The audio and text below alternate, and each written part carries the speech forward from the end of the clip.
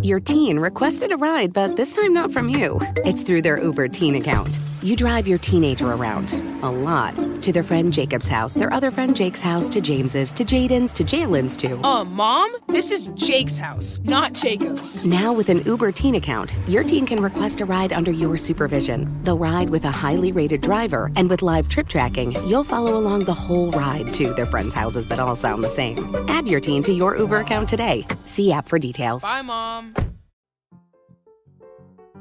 Welcome to Friday Follies, your weekly laugh with host John Bell.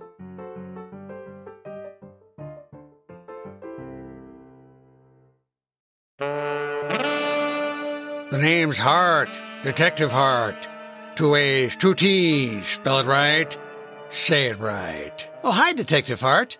Are you here to help me introduce the lineup for today's Friday Follies? A good detective is always ready for a lineup.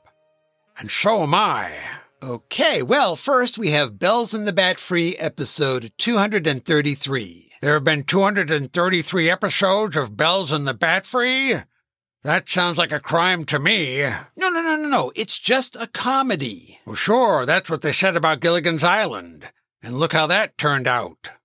Well, in this episode, John Bell gets to ride the first train from the USA to London. That's the first thing you've said that makes sense. Then, up next is our show, Comedy Forecast. All one word with the number 4. Spell it right. Say it right. Exactly. And this episode is Chapter 18 of our big story, The Slowdown. In this chapter, Giles and Red bond over a quick exploration of the tunnels.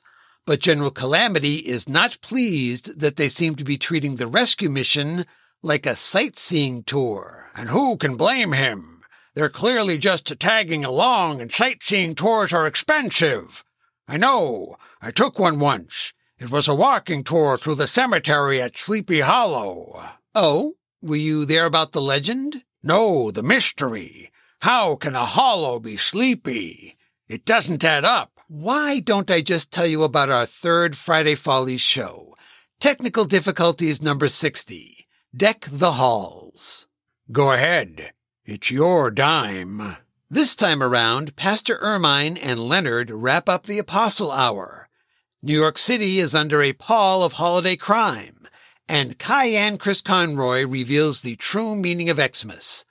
Happy Merry Winter Thingy, everyone. But it's not even Xmas. It's just the middle of X-Spring. This is like those people who start celebrating Halloween in July. How's a hollow supposed to get sleep with a racket like that? Easy now. Don't lose your head over it. Hold on. I'll get my magnifying glass and help you look for the punchline to that joke. Okay, while you do that, I think it's time to start rolling with Bells in the Batfry, right here on the Mutual Audio Network. And Merry X Day.